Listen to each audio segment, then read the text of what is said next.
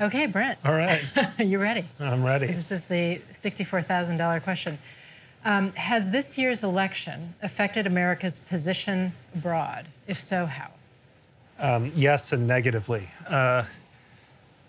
Look, I've had a number of conversations with foreign leaders over the past 3 months, 4 months, abroad and in the United States. And typically I'm the journalist, and you go and you meet a head of state or head of government and you say hi and you ask them questions. Instead, the role is reversed, and the question always is some version of what the hell is going on over there, and is Trump really going to win in state X, Y, or Z, because they're following it minute for minute.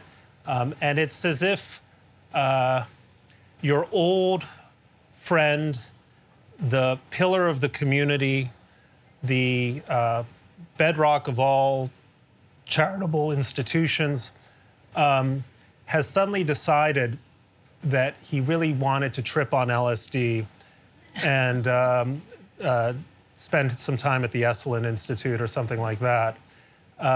So that's really, there's a real anxiety abroad about what is happening to the US, whether Trump is a credible president, and whether the United States is going to continue to fulfill the kind of function that it has, at least for the past 70 years, as the, not just the default biggest country, but a willing leader on all of the major international questions. So I think there's a great deal of anxiety here, and more interest than, I mean, I thought the 2008 election had more foreign interest than any I could remember.